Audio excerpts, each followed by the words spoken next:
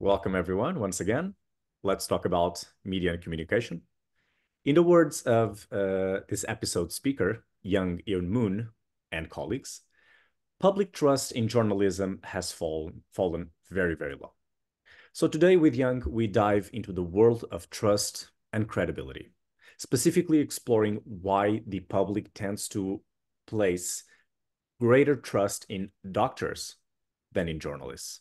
Okay, so with Young, let's explore the findings of a study that compares public perceptions of those two institutions and uncover the factors that contribute to this disparity that we'll find out very, very soon. Young, welcome to our episode. Thank you for having me. Young, why have you and your colleagues decided to compare public trust in doctors and journalism? So actually, the originally the original idea came from my colleagues and Jake's and Christy's idea, and I joined the team later. And like from my end, my interest in this topic tied to my own personal and family background.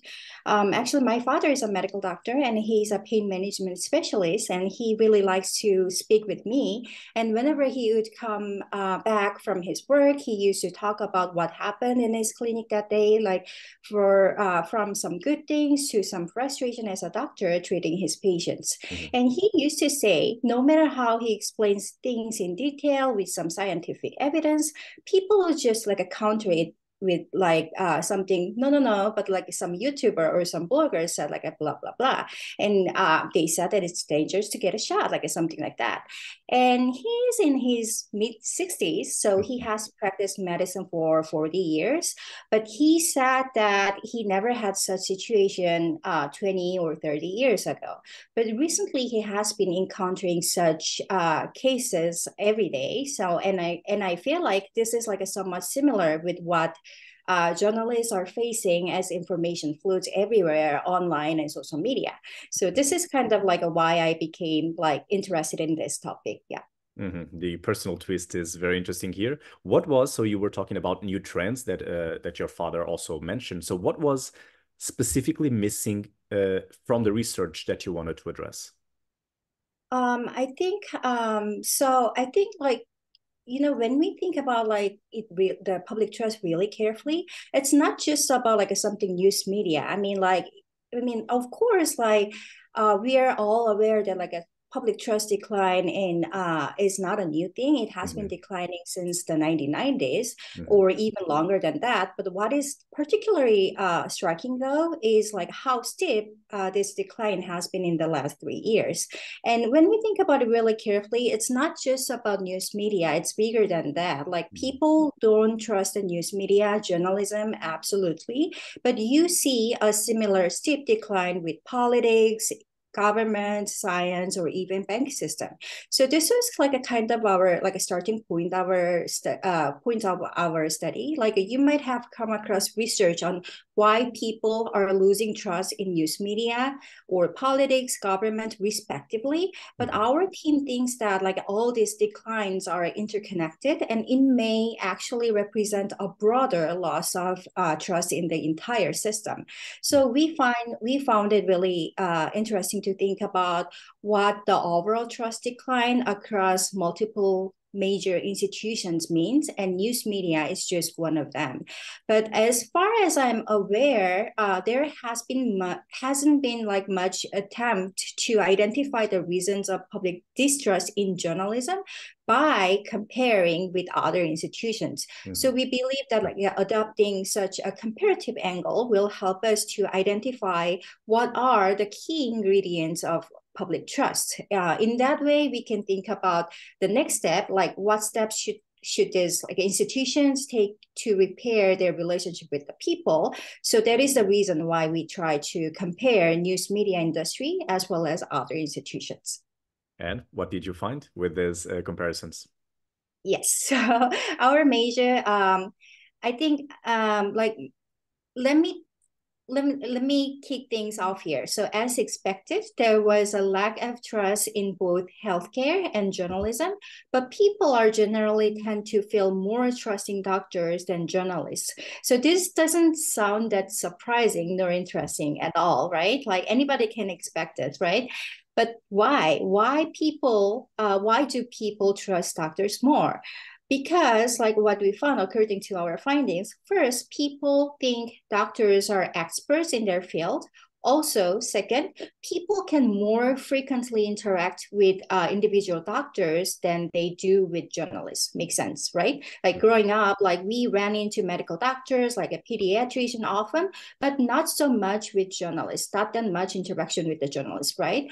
So we identified we identified two. Sorry, I think I was a little lost No here. worries. No worries.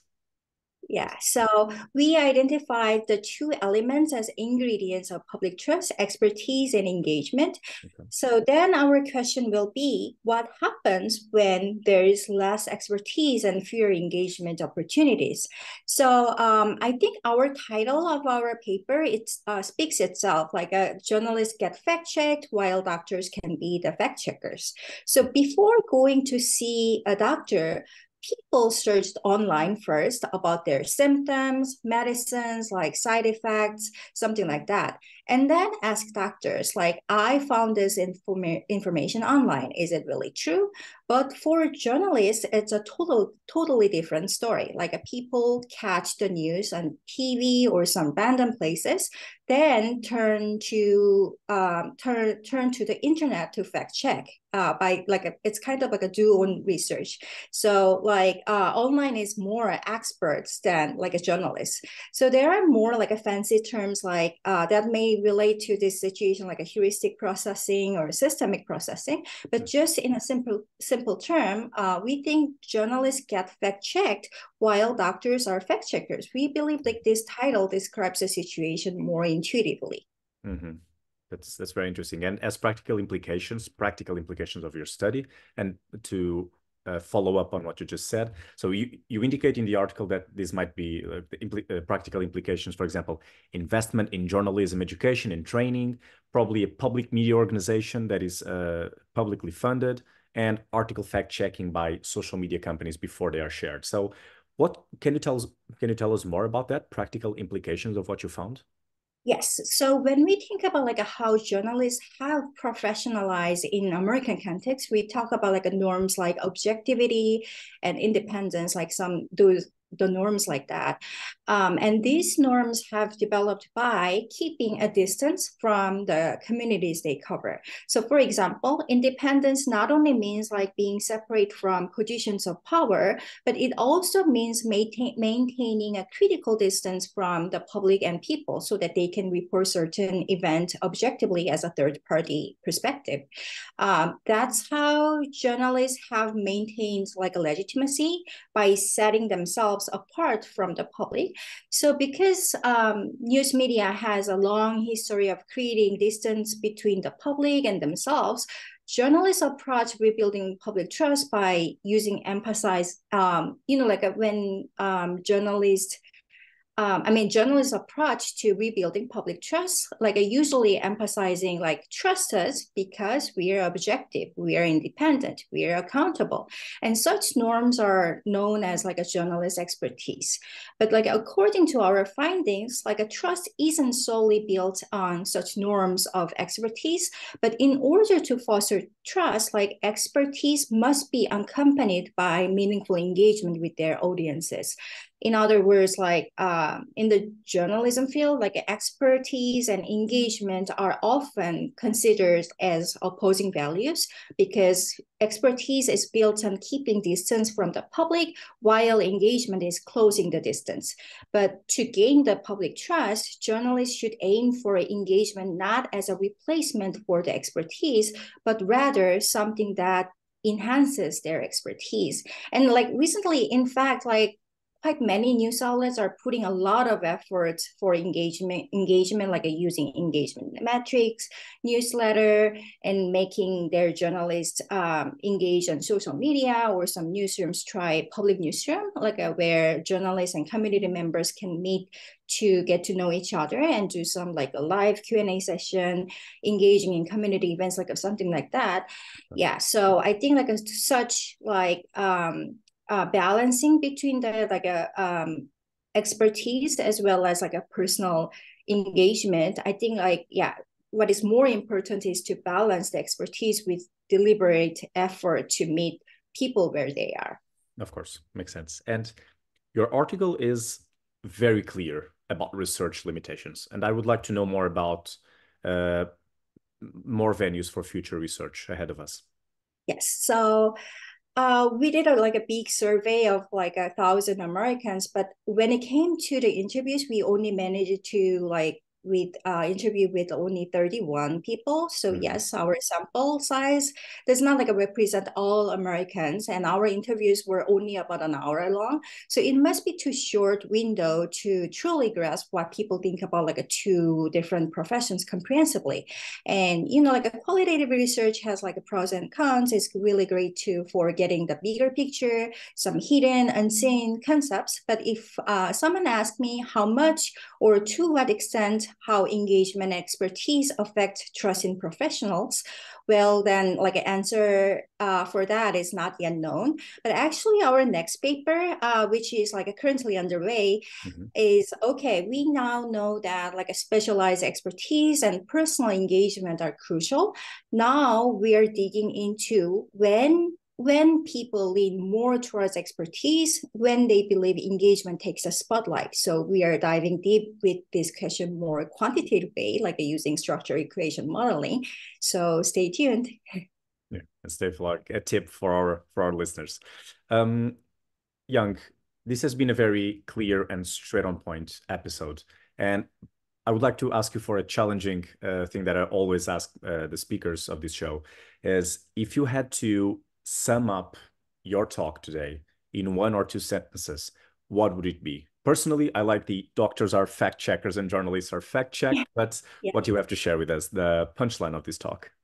I mean, like, even though like we began this research by focusing only two institutions, news media and healthcare, but I believe like two elements, key elements that we identify, like expertise and engagement, like I think like that can be applied to so many other areas such as government, companies, schools, and any other institutions. So if you are working one of the institution, remember those like two key elements.